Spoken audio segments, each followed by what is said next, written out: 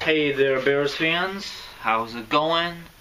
What's your thoughts on the Bears' first pick of the 2016 NFL Draft? Now, the original thing for the Bears, they had the 11th pick. By the trade, I forget what team had it at the time, the number 9th pick. So, this is the sports section. Okay, he's from Georgia. He's a pass rusher, and that is awesome. It says right here, Bears trade up to 9th pick to select Georgia linebacker. That's awesome. I made a mistake, linebacker. Hopefully he's not a bust, because every time Bears pass, they picked a player they dominate in college, and when they get to the NFL, especially the Bears, they're a total bust. It sucks. Speaking of that, the number 1 pick for the Bears last year, their top receiver did not play last year due to injury, and they still drafted him. Go figure. Hopefully he's healthy. So let's see this. It says right here,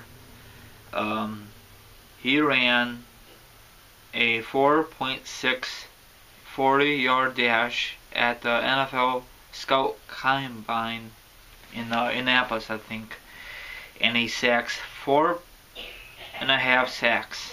That's what Bears need. So that is awesome. Okay, now I just read my own saying I should have read this before. They trade 11th pick for Buccaneers. So trade 11th pick and 106th pick to the Buccaneers to land Georgia pass rusher special with 9th pick. That is awesome. Hopefully he plays the preseason all the way through the regular season. That'd be awesome. And here is the front page of the paper. They say, I cannot really pronounce his name, Leonard Floyd of Georgia, Rush Hour. Not the movie, not the new series on Channel 2, that's a cheap pop. I just hopefully this will help the Bears out. They had to go young sooner or later, because all the guys in the past are freaking old, and they just can't go out anymore. They can't compete.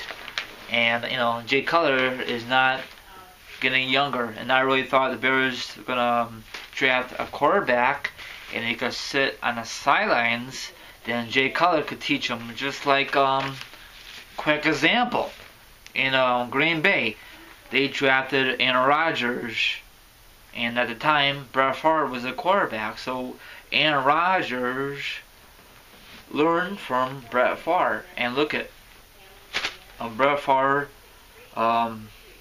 went to a different team, and then down the road he retired, and the rest is history.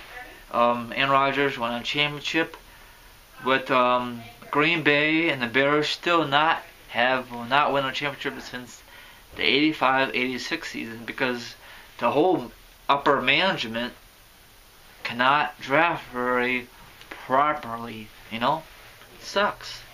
But I am not going to give up on this team. Never. At all.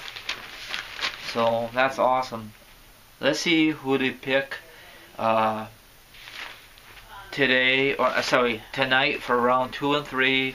And I think tomorrow, I think it's Thursday, because it started yesterday.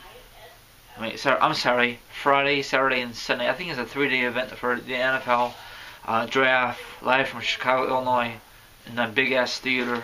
That's the old ass theater. I watched some of it, but not all of it. I think the first round is so much overrated. You could be a total bust, but on the other hand, you could be a freaking superstar. I'll give you another example.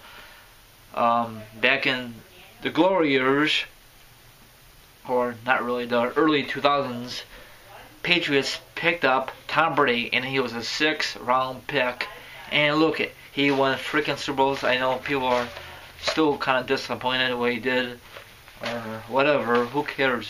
You know, that's in the past. Now he's suspended for 4 games.